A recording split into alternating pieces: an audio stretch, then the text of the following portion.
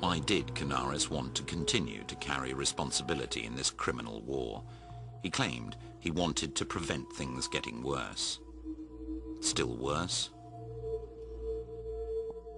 In the East, too, Secret Service work was murder.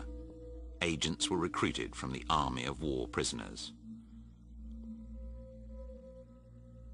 Many didn't even survive the training. Unfortunately, I saw agents we trained, even radio operators who were about to be used. They'd been equipped and given radio plans.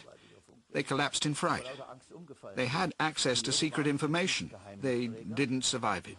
We didn't kill them ourselves. Our men from the Abwehr commands handed them over to the SD offices. But we watched as they dug their graves.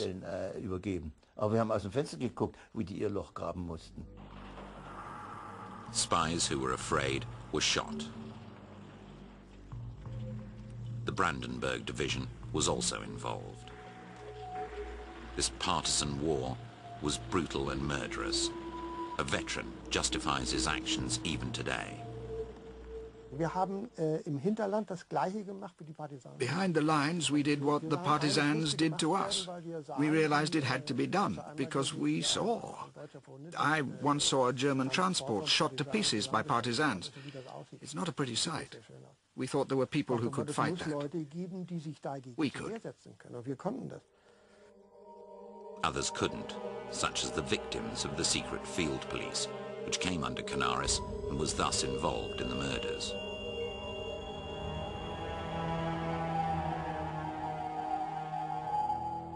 The secret field police were a unit of the Wehrmacht. They had 6,000 men hand in glove with the SS. Canaris wasn't familiar with all their operations, but was jointly responsible for their actions.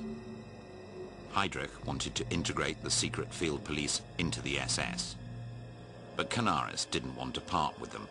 A paper war over a murder unit. Power triumphed over morals.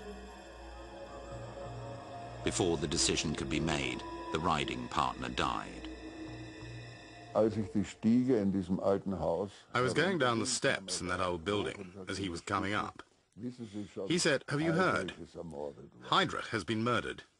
Then I said casually, "Thank God the swine is dead." He adopted an official tone and said, "Come to see me at 10. I turned up at 10 and he said, "First of all, Heydrich was a human being too. And der mortuus nil nisi bene.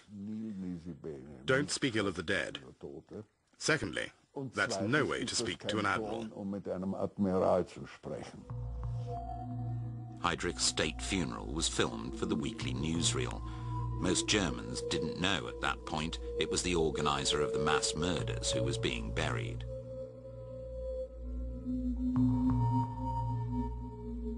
Canaris shed tears for an intimate rival. His Abwehr had problems.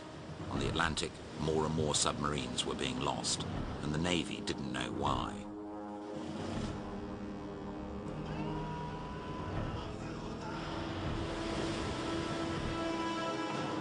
Canaris and his Secret Service never found out that the Allies had cracked the Enigma code, a major setback.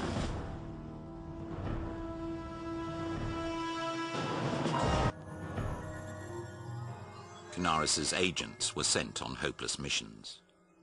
They were all badly trained. They were all out of date in their information. And this particular man arrived by submarine, I think, walked to the nearest railway station and sat there waiting for the train. I don't know whether he saw that the tracks were rusty, but he sat there for a couple of hours until two men came along and said, "You know, there hasn't been a train here for 20 years. The Abwehr spread its operations further afield. Weapons and explosives for Palestinians in Jerusalem. Money for rebels in Iraq.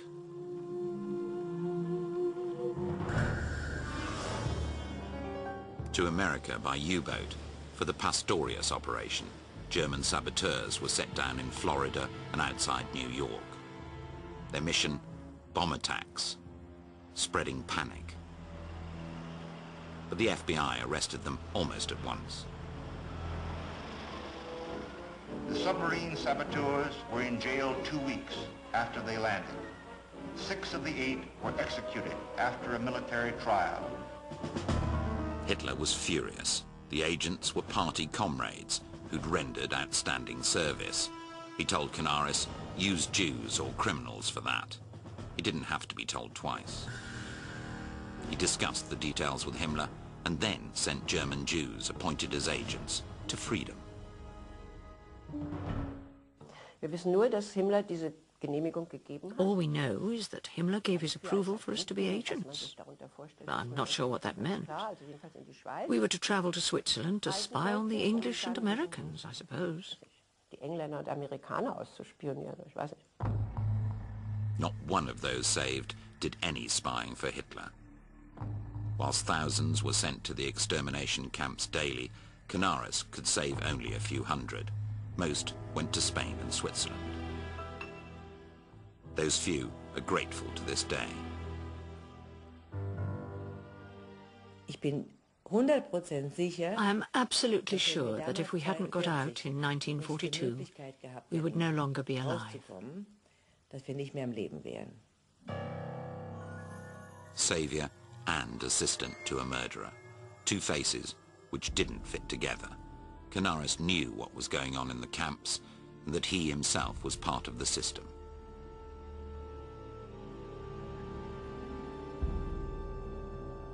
He couldn't cope with the burden of this knowledge. Ich überlegte mir manchmal, ob nicht. I sometimes wondered if he would commit suicide. But his philosophy was, I can help to prevent some things. Not much, but some things.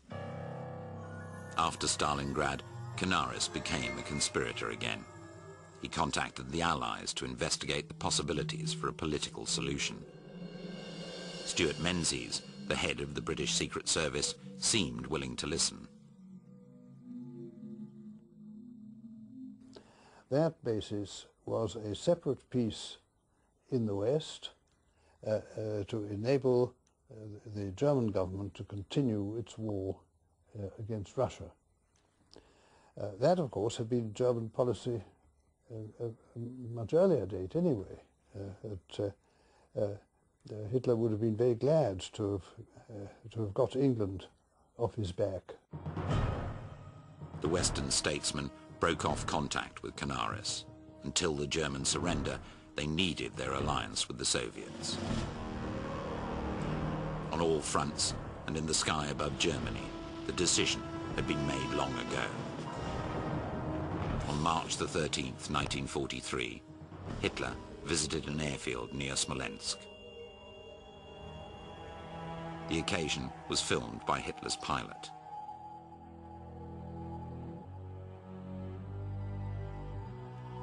Canaris was there too. In the luggage on the special plane was a bomb meant for Hitler.